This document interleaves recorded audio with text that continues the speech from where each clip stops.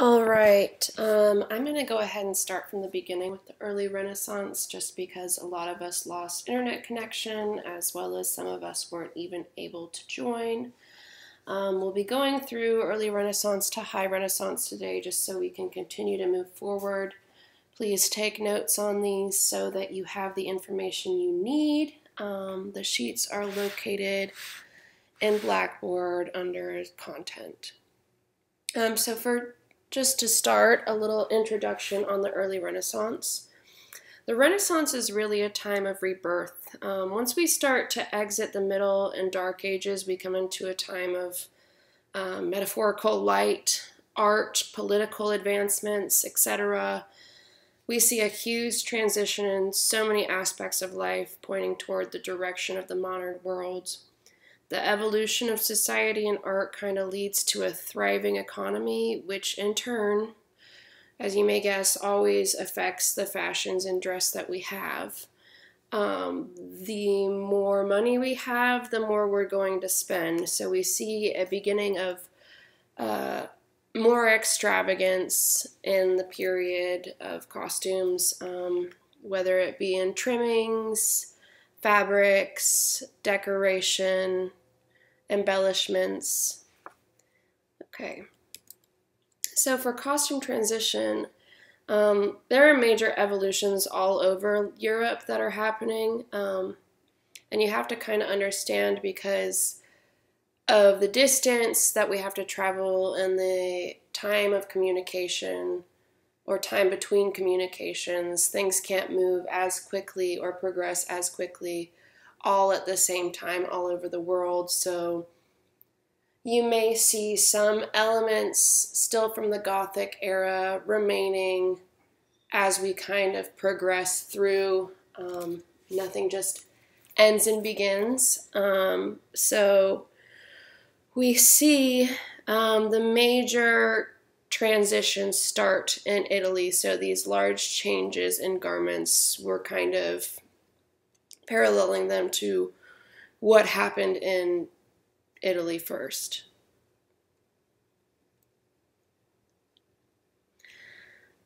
At the start of the Renaissance, we primarily see Italian textiles. However, the fibers used to create these textiles are imported from all over Europe. A majority of our information on fabrics of this period comes from artworks that were created during this period.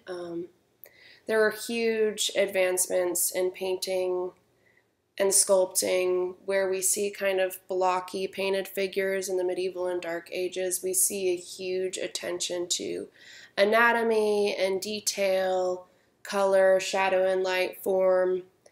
And that gives us a lot of information that we need about what people were wearing. We do have some surviving garments, but this really gives us a well-rounded view of what's existing.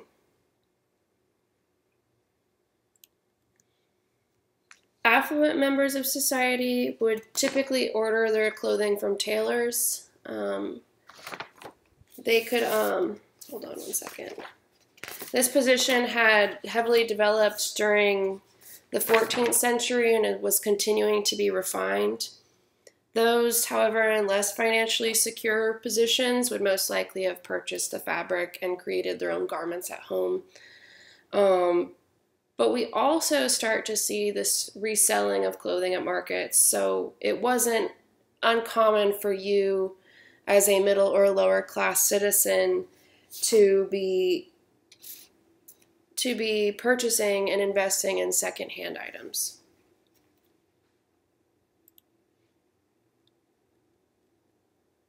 Camicia, as you can see, this is the Italian word because we're all starting in Italy. So the camicia is also our contemporary idea of the shirt. They become more visible from the outside of garments at either the edges or openings. Lower class citizens, you may occasionally see wear the shirt alone during hard labor, but if you were of upper or middle class, this is not something that would be considered proper to do in public. These shirts, if you were lower class, would typically be made of coarse, heavy linen, and then if you were an upper class citizen, it would be softer, tightly woven, soft linen. The sleeves and the body of the shirt were cut as one piece, and an insert under the arm was sewn in to help achieve more movability.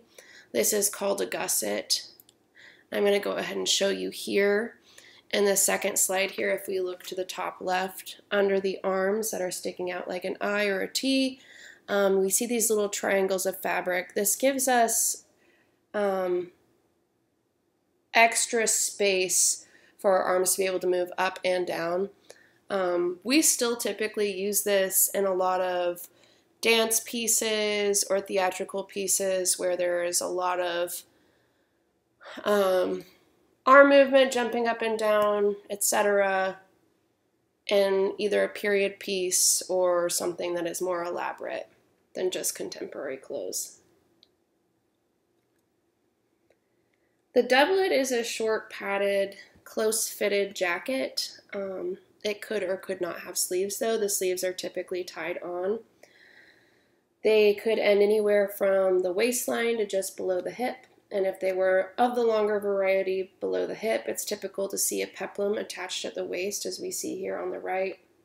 The close fit was achieved with 4 seams: the front seam, which would be our opening, 2 side seams under the arm, and a seam going down the center back. This gives us a little bit more play for where we tighten things, where we loosen things, so that things could really start to shape over our body. The front of the garment could have been collarless and graduated into a straight edge collar in the back, but we do see several necklines, as we can see here, as well as some on here. I see a lot of the standing collar when I'm doing my research with paintings. All right, we continue to see hose in this period, though the shaping and function changes a little. Rather than them being 2 separate items worn on each leg, they've now been pieced together and sewn at the back of the crotch. To hold them up, it's common to see them attached to the bottom of a doublet with ties, which you'll see in the next slide.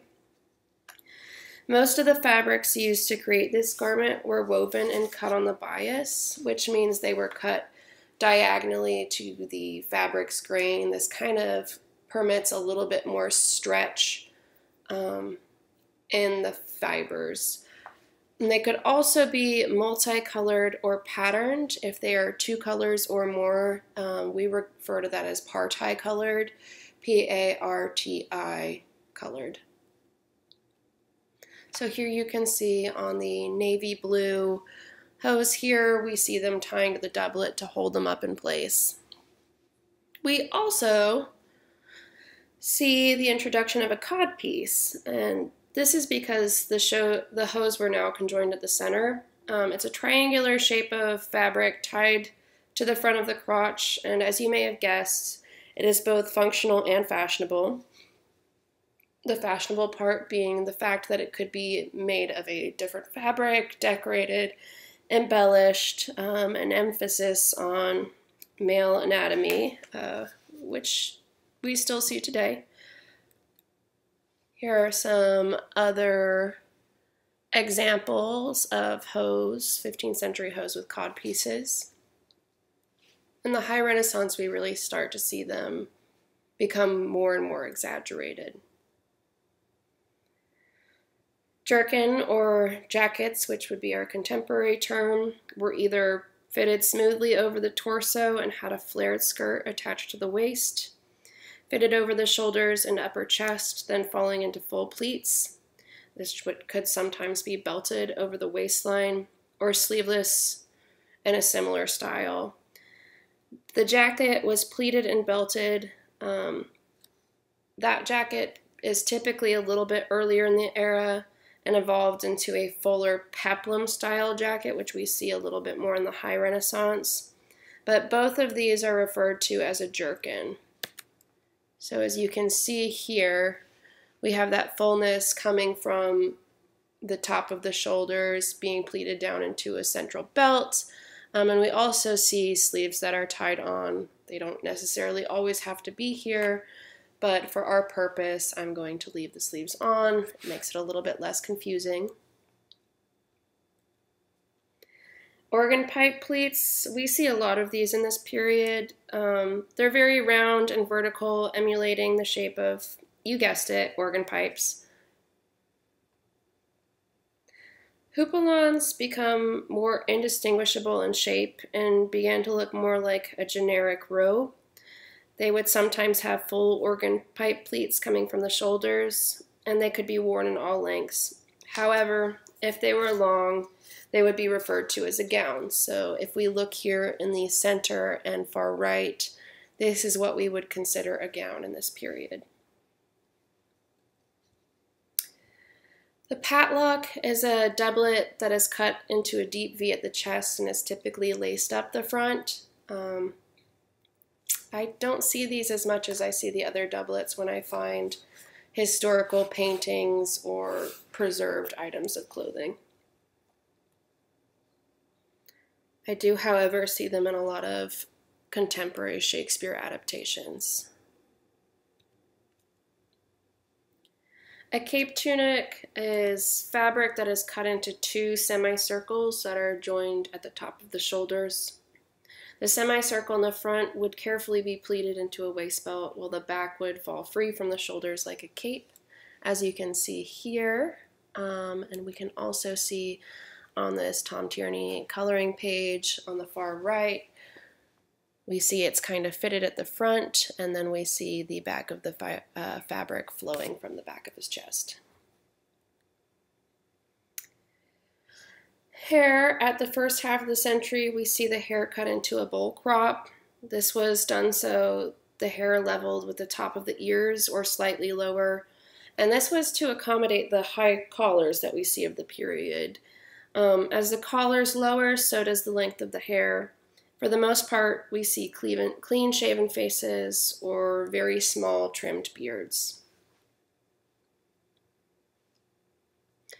We see the chaperone again in this period, although it's worn different than we saw it in the Gothic era. It's no longer that hood with the lyra pipe falling in the back. It's now has the tail wrapped around the head so that the whole thing starts to resemble several different shapes of turban. There's a lot more fabric, as well as you can see. We see this in a lot of Holbein paintings, as well as some Rembrandts. A roundel. This is a padded donut shape that's sewn to a skull cap. A skull cap is the term for a fitted cap around the top of your head. So we see a big donut, big round donut. Here are some other examples. Look at this distinguished gentleman. I love how happy he is. The bag hat has a round brim with a soft full crown that kind of flops over, as we see here. The others look kind of miserable, but he, however, is very happy. We love that. Okay. The fez is a standing hat with a truncated cone shape. You'll see this again in the future. It kind of continues in several different variations. Here are some other examples. So for shoes and purses, we still see the pointed poulain, but there's a new shoe that is introduced called the patent or galoche. It's typically a wooden sandal that is slipped over the poulain to protect it in bad weather. We can see lots here. These are great examples of what a poulain would be, worn over what we see at the top here. Men would carry purses on their belt occasionally, and they would be heavily decorated depending on the affluence of the wearer. No pockets yet. Pomanders are small balls of filigree that contained a sponge that was soaked in perfume, and they hung from the belt. As you can see, they're beautifully decorated, but they also served a function of making you smell better when you walked by people. Gauntlets are gloves that are typically worn by nobility. They're made of a soft leather and had a wide flaring wrist. If you've played any video games or you're a fan of any knightly movies, gauntlets also can be referred to in terms of armor, but the concept is still the same, where it's covering your wrist, it's coming and flaring above your wrist.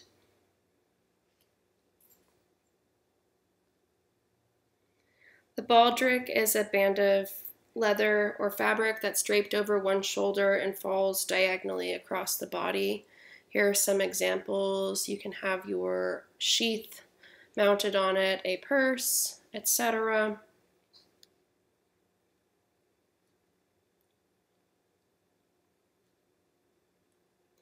All right, so there are three major types of collars we see on women. One is the bottleneck.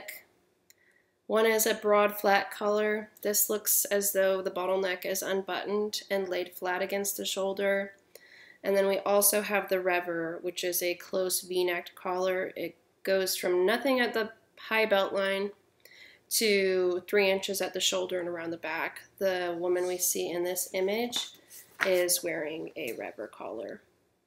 Here in the next images, we can see an example of all three. So on the far left, we see the bottleneck. This is earlier Renaissance. We don't see as much of this in higher Renaissance.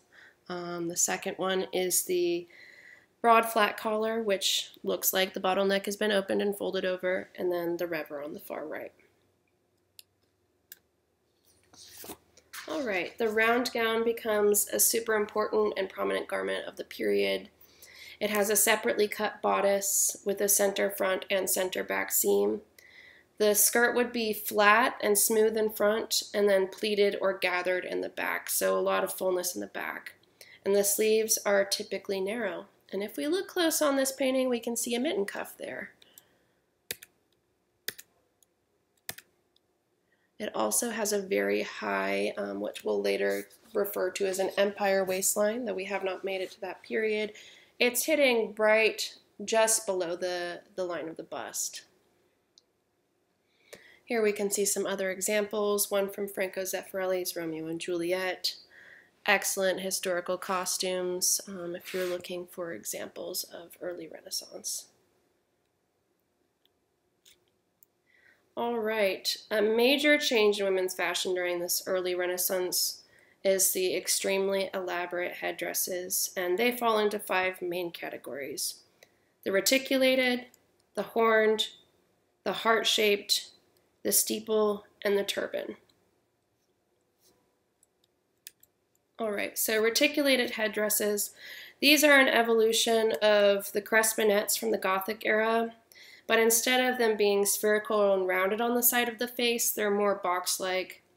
The wired boxes or the side pieces are referred to as templars, so that's how I will be using that term in the future.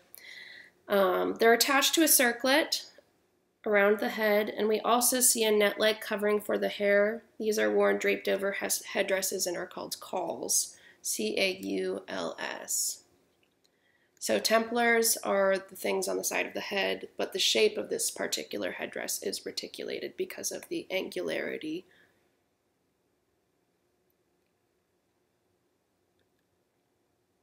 All right, the turban headdresses become more popular towards the end of the earlier half of the era.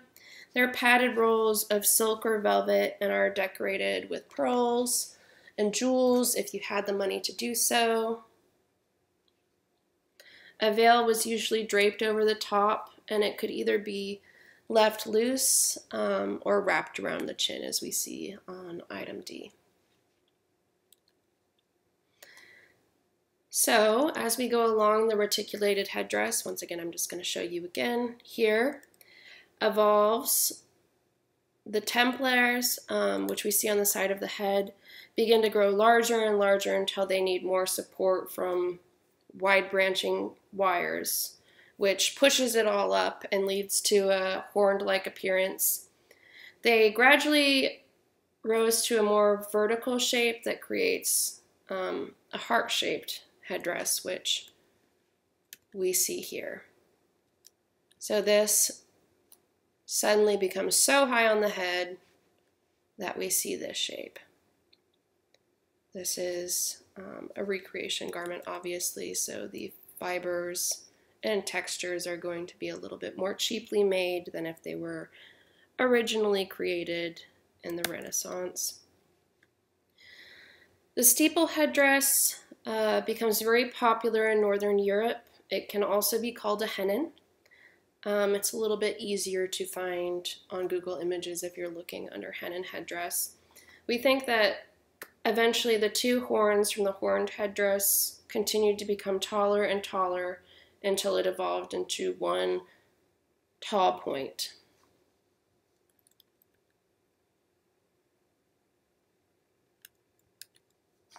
All right. The butterfly is a modified version of the steeple headdress and was more popular with English women, whereas the steeple was Northern Europe. It consisted more of a cap resembling an upside-down flower pot, or fez as we saw earlier. It was commonly worn with a very transparent veil or caul that was either folded and pinned at the center or draped to form 2 or 3 wires that radiated from the center front of the cap. So as we can see here, it's a controlled version of the caul that we're seeing. We're seeing intentional pleats and movement. It's just not a super flowy, unintentional draped look. All right, we're going to head into the High Renaissance. This is a still from the reign of Queen Margot, which is an excellent French film with beautiful period costumes. So, the Reformation, this period, also known as the High Renaissance era, gave even more way to social and political changes. We see the discovery of the New World, aka America, which widened our horizons of Europe and gave way to an affluent merchant class. This development of this class has a huge impact on the costume and social patterns of this in the following periods.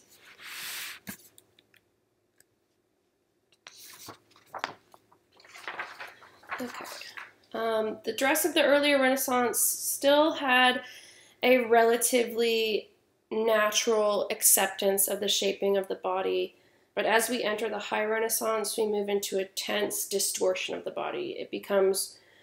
The clothing becomes more of an encasement rather than extension of the natural form. This creates a stylistically artificial silhouette, and this really continues to the 19th century with the exception of one brief period, which will be the Empire period when we get back to there. So what is the major way that we create these shapes? Would be the corset. So this is a new structured silhouette, and this survives many following eras, and it really changes shape depending on the preference of the silhouette through the ages. The corset of the 16th century was made from whalebone, hardwood, or steel, and was covered with a heavy linen or buckram, which is kind of a canvasy type fabric.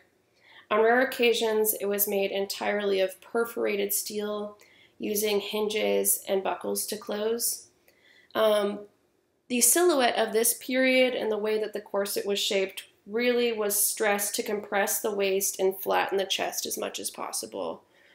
This is going to shift. This will shift in the future and is ever going to change what silhouettes we want. So here are some historically, one of them is restored and then one of them is just surviving from the period and on display. You can see it's really pressing down the chest, forcing your bust up. Okay, we also see a greater exploration of slashing. At the beginning of the High Renaissance, we see more instances than we really did in the previous. We see some kind of illusions with the peaking of shirt at seams, but it becomes way more decorative in this period. It used open seams as a moment to accentuate the clothes under the top garment, and later evolved into the use of panes, which are vertical strips of fabric worn over another layer of fabric to emulate the effect of slashing. So you can see her under blouse or chemise is peeking through the slashing here. Here are some other examples on both male and female garments. Okay, during this period, another type of sleeve became popular. You'll recognize it from a lot of portraits of Henry VIII's wives.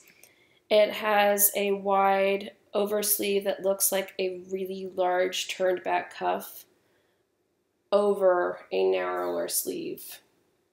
The sleeve would occasionally be changeable and would likely have embellishment puffs or slashing.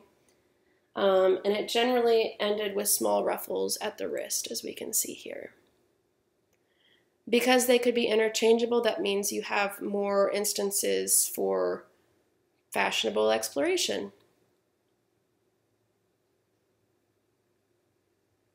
The décolletage, we will see this, and it's in the future as well, and it's actually an accentuation of lack of clothing.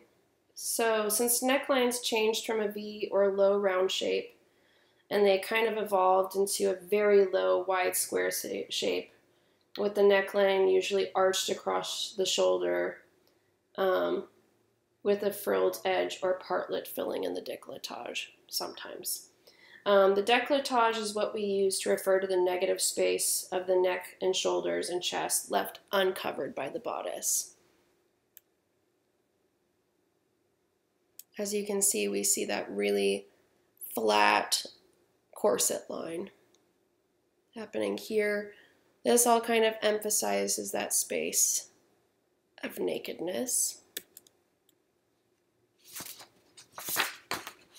Okay. This is the farthingale. It could also be referred to as the vertingale, but I will refer to it as the farthingale. It's a conical underskirt held in shape by graduated hoops of whalebone, cane, or iron strips. Layers of petticoats were placed over the hoops and shaped an underskirt. The skirt that fell over it is cut and shaped to fit these undergarments so that there aren't any folds or wrinkles. It could be seen left open at the front, which would reveal a beautiful underskirt that's heavily decorated and typically a lighter color. It could also be closed though, but we would still see this trim down the center front kind of emphasizing where it could have been open. So here are some examples of the structure that's creating this super triangular shape.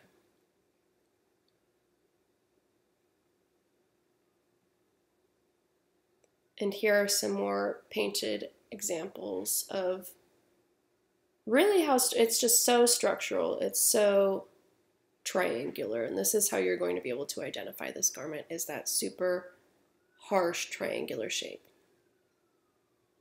All right, the Anne of Brittany cap. We're going to go over several caps. This headdress consists of a simple white coif, frequently with a pleated frill on the front edge, as we see here, which is covered with a band of cloth over the crown of the head, or a jeweled band edging a hood of velvet which falls to the back. The hood is sometimes a half circle with a straight edge mounted on the back of the front band. Here are some other examples. The best way to identify this one is, I see it as kind of square on the bottom. We're seeing the pleating around the face and the jeweling right behind the pleating. All right, the Flemish hood. This is probably one of the more simple caps of the period and was sometimes only a rectangle of linen carefully folded into a symmetrical headdress, closed together at the nape of the neck. A center crease of dip in the Flemish hood gives a heart-shaped, a semi-soft heart-shaped contour to the front edge that is typically associated with Mary, Queen of Scots. So here are some other instances. We can see it's just a really, really soft heart shape.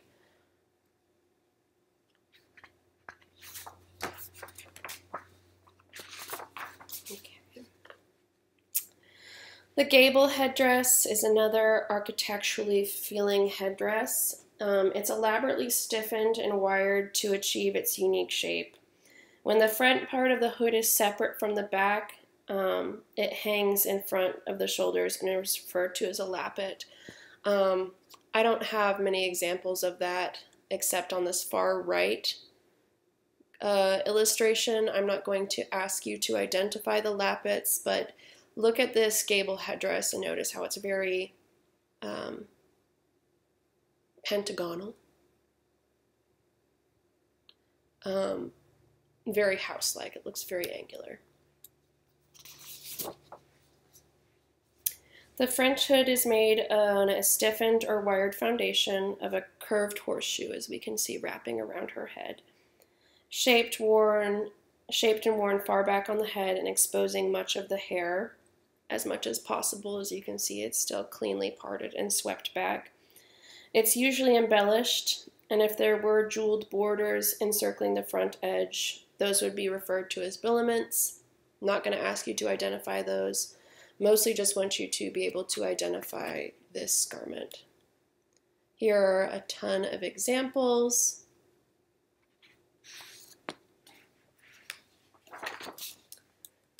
And one of my favorite bizarre items of clothing from the period is a flea fur. This is a fur of fine quality, typically ermine or mink with elaborately mounted jewels and decoration. This is a bizarre and optimistic belief that the embellishment would act as a decoy for vermin such as fleas. Here in the center we see a painted example of a woman holding a flea fur, and then on the upper left we see a historical preserved element of a flea fur, and then the two on the bottom left and right are recreations. Okay, we're getting into men's clothing here. Much like women's fashion of the period, men's silhouettes also become more artificial, and we begin to see super broad shoulders, large padded sleeves, tight jackets, and padded thighs.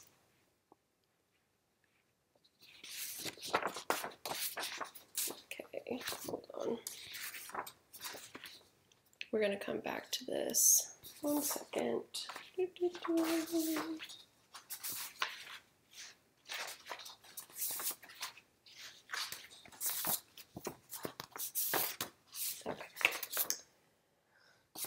Like the jerkin introduced in the last century, it has a pleated skirt, which varied in length from the thigh to just a little above the knee. It can be thought as the prototype for the modern jacket. The front was almost always open or cut away to reveal the magnificence of the doublet, and was tied at the waist with a belt or cord. Sleeves could be tied to the shoulders with laces tipped in metal, which would be called aglets, and sleeves were occasionally interchangeable, giving the owner the availability for a more diverse wardrobe. Okay. So bases are an organ pipe pleated skirt that was occasionally tied around the waist. It could be attached to a sleeveless supporting top, referred to as a body, but it's not necessarily always true here. I look at the gentleman on the left. He's a little bit easier to discern what's going on. A body and bases, if they are tied together, are basically indistinguishable of each other. They would match. Okay. The gown of this era was comparatively free from slashing and begins to resemble an overcoat. It's commonly made from sumptuous fabrics, often a brocade or velvet, something embellished, and would usually be trimmed with fur. It's worn down to the ankle at first, but later a knee-length version appears. The knee-length version becomes more popular with the general population, while the longer version typically is worn by professional men. This is because of the mobility and the functionality of the garment is a lot more easy to deal with. Some gowns were sleeveless with wide armholes trimmed with fur. Some had large padded sleeves, and still some others had open sleeves with a slit along the top for the arm, allowing the fabric to hang loose at the wearer's side, which is a style we saw in the Gothic era. Okay, the most interesting development, so we still see the hose,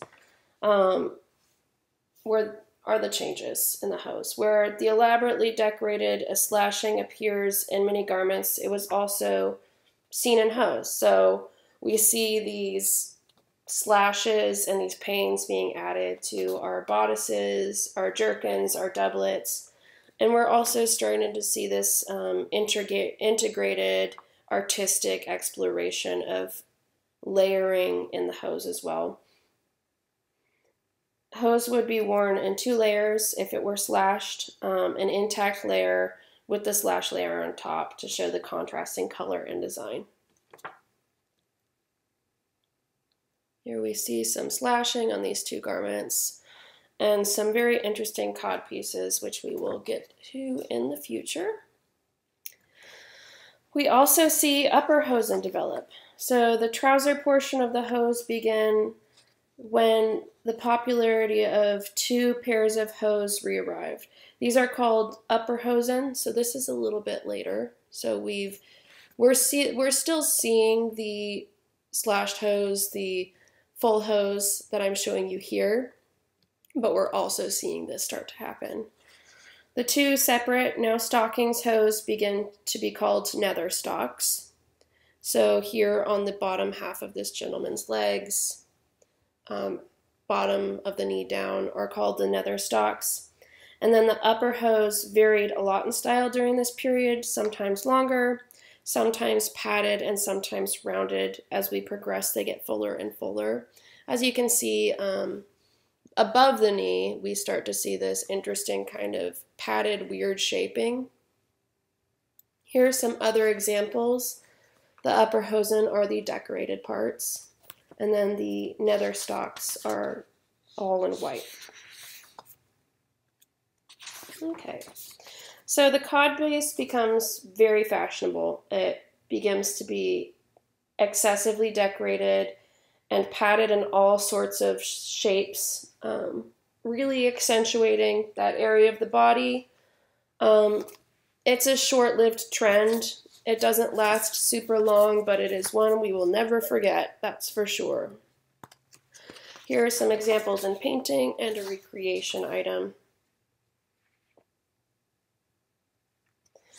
Cross-gartering is not the leg bandaging we saw in the earlier centuries. This involves a garter that starts below the knee, crosses behind the knee, and ties just above. This is not the greatest image, but it's not super popular that we see this. It's more typical to see the regular gartering just above the knee. As you can kind of see, let me go back. Not good examples there, but we'll see in the future.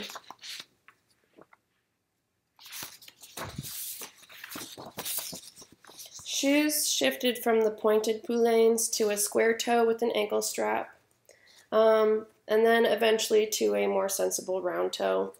They're generally made of leather, but some were made of velvet and highly ornamental.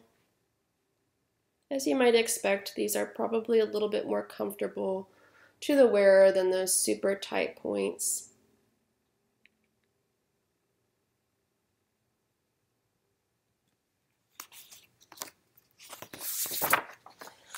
Heads were pretty much covered at all times, both indoors and out. Only in church and the presence of the king were hats required to be removed. So it's a very fashionable statement. The beret becomes the most common hat for men. It comes in all widths and colors and was worn at an angle. It's similar to the bag hat and is frequently seen with a brim that is turned up all around and secured with a hat badge or medallion. Here we see it pinned with a feather.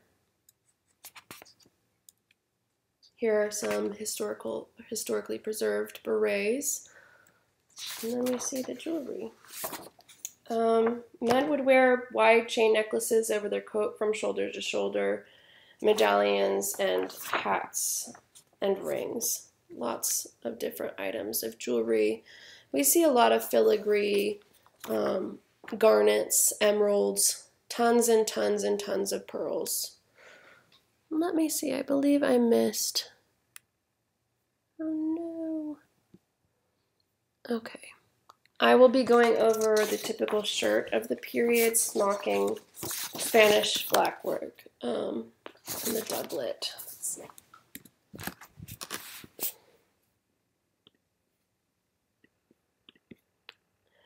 Okay, I had not transitioned this into our newer PowerPoint, but I want to make sure that we don't miss it. The shirt becomes much more popular and important for this period because it becomes way more visible, which means it would probably be more decorated, right? So typically it's still made of white linen, though we do begin to see some suggestions of silk and taffeta, and occasionally various colors as well. The sleeves are full and gathered into a band or ruffle at the wrist, and the neckline moves up and is fitted with a drawstring or smocked, which this is an example of smocking. Smocking involves very controlled gathering of the fabric, pleated and then stitched in very specific ways to create a super elaborate three-dimensional element to the fabric. The disadvantage of using this or the drawstring to decoratively fit the neck has one serious disadvantage, and that was that it requires way more fabric because we're having all of this fabric combined and stitched together. You're going to have to pay for a lot more fabric. This makes it much more expensive to have the most popular style of camicia. We also see Spanish black work, which is when the edges of the collar and cuff become decorated with black embroidery. Super beautiful. We'll see examples all over, so we can kind of see it on here. It's faded to a blue. As you might have guessed, this was a style that was taken from Spain. This is another very important item of clothing. The doublet is the next layer worn on the chest over the camicia. In modern terms, we would refer to this as kind of a sort of vest, and it continues to anchor the hose if they were worn long, and it sometimes would be having a peplum at the bottom, as we see here on the waist, and it was typically very tightly fitted, using the same kind of seaming that I talked about earlier. The neckline could be square, a deep V with lacing, or double-breasted, and sleeves could either be sewn on, tied on, and sometimes there was even padding added. I apologize for getting these to you a little bit later than the other items, but these are very important and I want to make sure that you have them. Thank you guys for bearing with me while I continue to deal with being isolated at home. Please take notes on these and have them for the next class that I see you, just so I can double check. This is for the better of you that you have these notes. It's going to make your life easier in the future. It makes it more easy for you to be able to discern these clothes from other ones. I hope you have a great Tuesday, and I will be seeing you with a webinar on Wednesday. Take good care of yourself. Thank you. Bye-bye.